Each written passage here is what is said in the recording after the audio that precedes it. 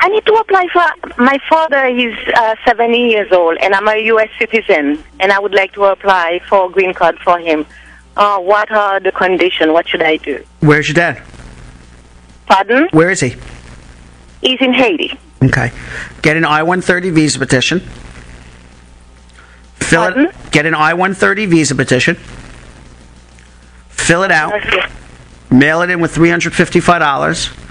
Okay. Proof of your citizenship, your birth certificate, which should show your dad's name on it. If your mom was married to your dad, his marriage certificate to show you were legitimated. And if not, then you're going to need to prove that your father and you have had a child-parent relationship between the ages of birth and 18, which generally needs the help of a lawyer. Okay.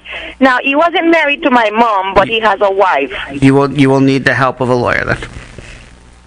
Because they're gonna say that if he was not married to your mother, they're gonna say that you need to prove that he's had a relationship with you between the ages of birth and 18, and that he is your biological dad.